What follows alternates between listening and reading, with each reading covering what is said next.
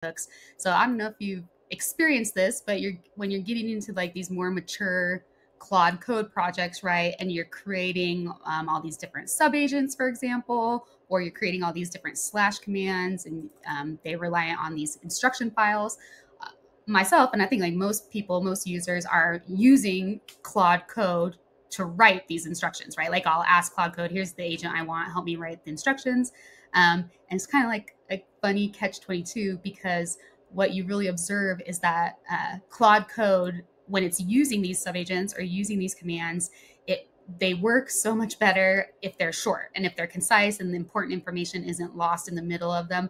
But when Claude Code creates these files for you, it's like the most verbose thing you ever seen. Like it like literally like puts his whole life story into these files. It puts 6 different redundant examples. It makes them way too long. And so I've been experiencing that for